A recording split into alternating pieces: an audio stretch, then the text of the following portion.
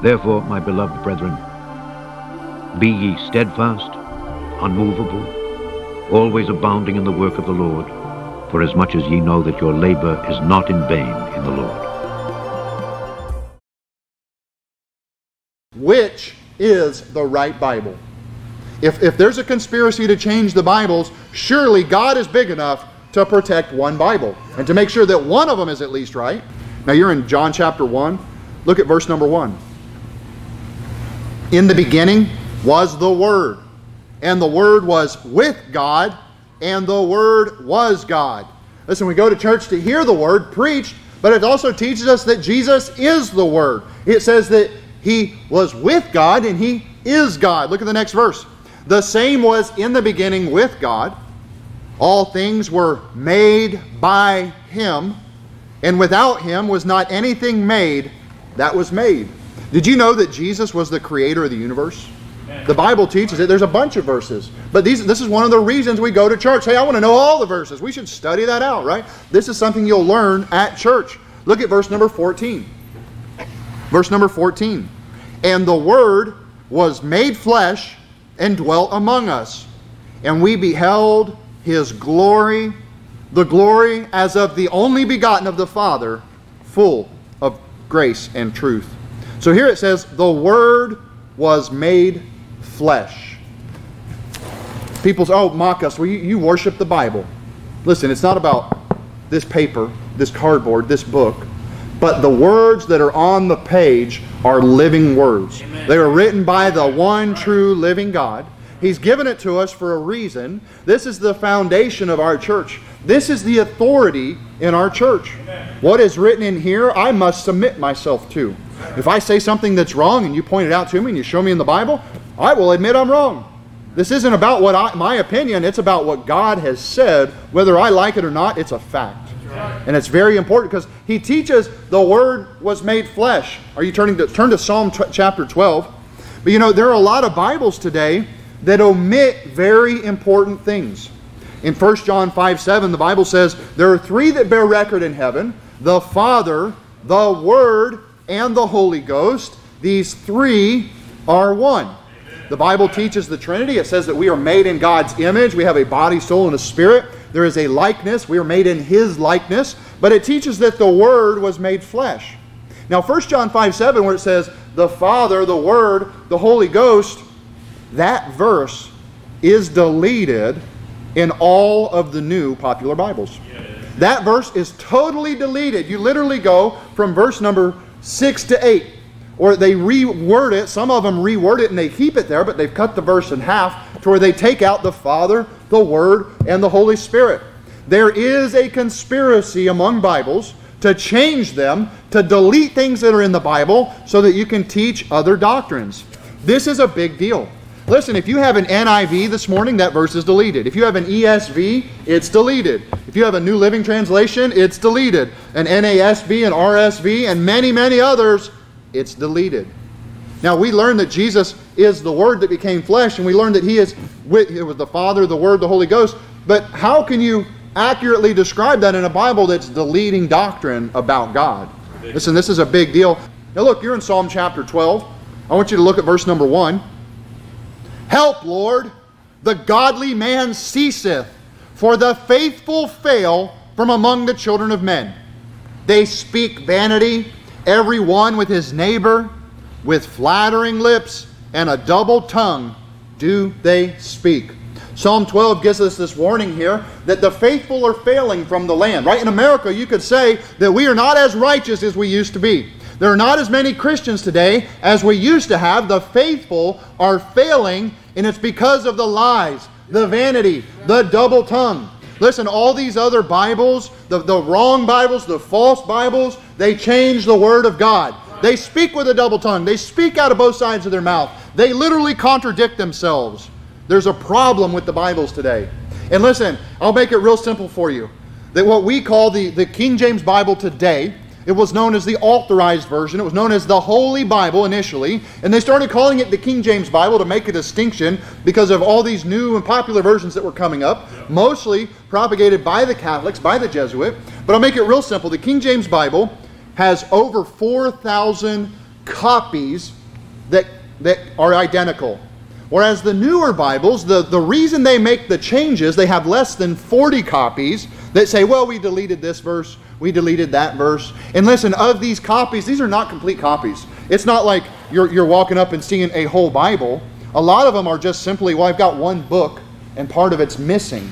Or I've got this one letter and I don't have this verse. So therefore, what they're doing is they're making a straw man argument. Well, if it's not in this one, we should delete it from these 4,000. There is a conspiracy to change the Bibles today. It's very important to understand. Look at verse number 6 here. Do you believe God is big enough to preserve His Word? Think about it. He made you. There's more information. You go pick a flower. You go pick that dandelion out there. There is more knowledge and data just in that one flower than all the computers of the world. There is more information in what God has made than what man could ever do.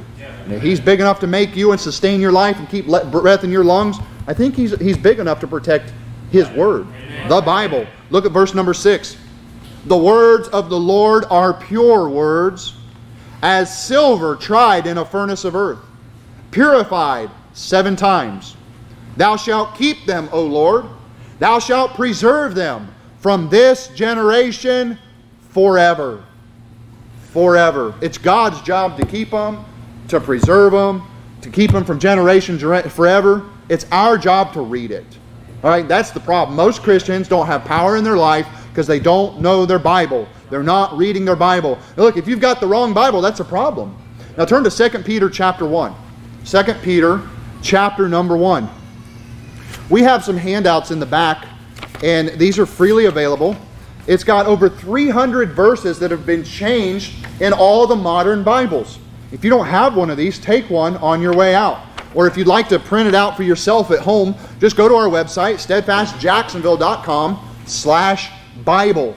On that it shows, in this and on there, it shows there are 16 verses that have been completely deleted, like Acts chapter 8, verse 37 we looked at earlier, like 1 John 5:7, and many others. Right? It also shows there's over 300 major changes where they take out the name, the Lord Jesus Christ. They delete the Godhead. They delete Jesus out of the Bible. They delete the miracles. You know, of those 16 verses, it could be said there's actually 25 that may delete in footnotes. A lot of the new Bibles will put a little star, and it's a study Bible at the bottom. It says, well, this wasn't really in the originals. And when the new Bibles say the originals or in the text, they're talking about these 40 partial copies of the Bible that are questionable. They're not talking about the 4,000 sure copies that have been around. It's not the same that's always been. There is a conspiracy, there is an intention by the devil to change the Bible. They want to make it appealing and say it's easier to understand, and that actually too is a lie. There is a deception there. There are many documentaries you can watch. I don't think we have any copies this morning. Normally we do, but New World Order Bible versions. You can watch it for free on YouTube. It gives you a great view of the history. Another one is A Lamp in the Dark. Lamp in the Dark. There's a 3-part series on the history of the Bible, how it came together. Another one that you may have to rent is called KJB, The Book That Changed the World. They're all very good video evidence of documentaries that showing how the Bible came to be. It wasn't just up to King James. There were many godly men and great scholars. Maybe they weren't all godly men, but there were great scholars also that spoke many, many languages that were used of God to preserve and protect His Word to every generation. If you don't believe that, then I would challenge you to watch those and check it out for yourself. But listen, I want you to know, you can trust the Bible. Yeah. Now that you're saved, now that you believe the Lord, you're baptized, you're moving forward in God's life, and it's like, man, I've got the best sword on the market. That's right. What are you doing with it? You know how many people I've seen, they'll say, well, I think I'm going to try bicycling. I've got a friend, he rides a bicycle, so I'm going to do all the research. I want the carbon fiber frame, and I want the spokeless design, and I want this fancy air. You know, and I'm going to spend $2,000 on a bike to set it in the closet. Right? That's a lot of Christians. They figured out, okay, I figured it out. I got the right one. I'm going to leave it on my desk. Listen, there's a spiritual warfare today. Yeah, there is. You have to pick up the sword to defend yourself. You have to pick up the sword to set the captives free, to get your family saved, to get your friends saved, to make sure they're going to heaven. You got to know the power of the Word of God. You have to trust the Word of God. You have to use it. Right. I have a buddy many years ago. And, you know, I've heard soul winning. I hear a lot of people, oh, I read all the books. I read the Quran. I read the Bhagavad Gita. No, you didn't. You're a liar, right? How many? Oh, I read the whole Bible. Oh, did you quote one verse? Can't do it, right? But I had a buddy several years ago, and he did. He has read all the books. He had copies of them all. And when I met him, he was not saved. He got saved, and he read the whole Bible like in a month. And he was like, well, now that I know which one is right, now I want to read it.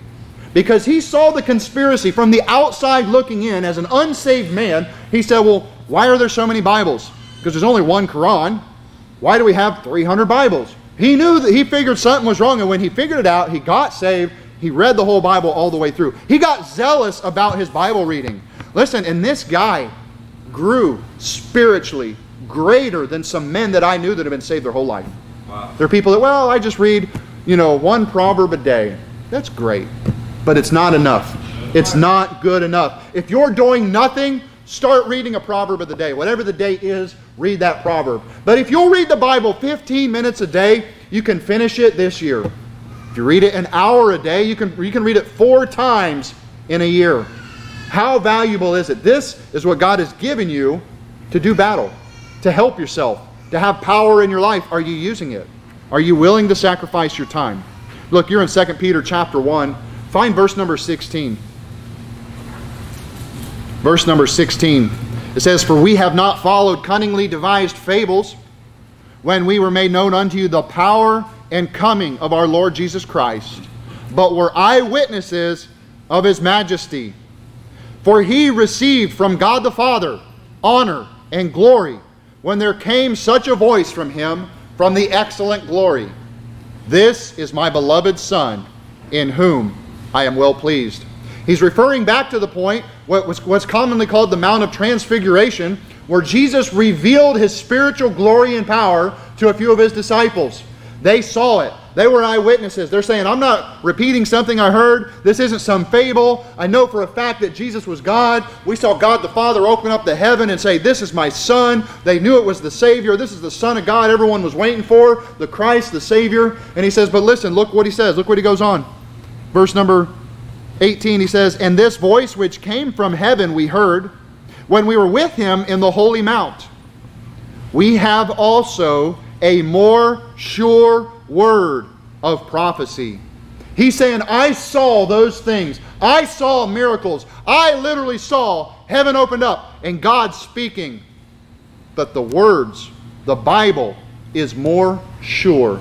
It's more dependable than what you think you saw, what you think you heard. He's saying what's written here will last forever.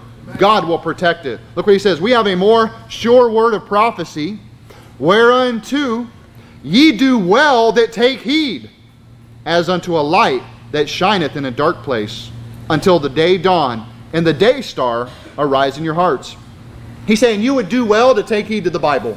It would do you great things in your life if you would just open it up, read what it says, obey it, accept it as the Word of God, and begin to grow. It will shine a light in your dark heart. It will help you shine a light in the darkness of the world. It will help you overcome the power of darkness. Take heed in your life to the Word of God. Look at verse 20. Knowing this first, that no prophecy of the Scripture is of any private interpretation. If I speak something about the Bible, I have to prove it from the Bible. I can't just make it, well, because I said so, it makes it so. No, not around here. The Bible's the authority. No prophecy, no preaching is of any private interpretation. Well, I feel people that wear red shirts are in sin. That's a private interpretation. That's wrong. Wait a minute, I got some guys in here that need to deal with it. No, I'm just kidding. But think about it. The Bible's making it clear. We have an authority structure. How can you check that the things that I say are true? Right, you remember the Bereans? They were reading to make sure what they heard was so. They were studying the Word every single day to find out what they were hearing at church, whether it was right or not. As Christians, we've lost that. As Christians, if we would regain that, we would have power in our life. Look what he says. For the prophecy, verse 21, the prophecy came not in old time by the will of man, but holy men of God spake as they were moved by the Holy Ghost. These men were exercising holiness, and it says here, the Holy Spirit worked through them. It wasn't the will of man. They didn't just sit down and say, I'm going to write this cool story. No. God, through His Spirit, through these men, preached what was necessary. God made sure it got written down, what He wanted written down, and now He's making sure that you have it in your hand today. And listen, if you don't have a Bible, grab one off the shelf when you leave. Right? If you say, oh, I got the wrong Bible, I got a New King James instead of a King James, don't make a big deal out of it. Walk over there, pick one up, take it with you, free of charge when you leave. Right? Those are free. Everything's free in this church. We've received it for free. We give it for free. Listen, God wants you to have the right Bible. You need to have confidence in the Bible. And I would encourage you. There's a lot of you in here already. Well, I already know I got the right Bible. Great. What are you doing with it? Are you actually using it? Are you at least doing 15 minutes a day? Right? You men that say, one day I want to be a preacher myself. I want to be a pastor. Hey, are you doing an hour a day? We ought to. We ought to be willing to sacrifice. Well, you know what? The body wants to sleep in, right? But the Spirit says, I want to grow mightily and have God's power on my life. I'm willing to sacrifice for some spiritual growth.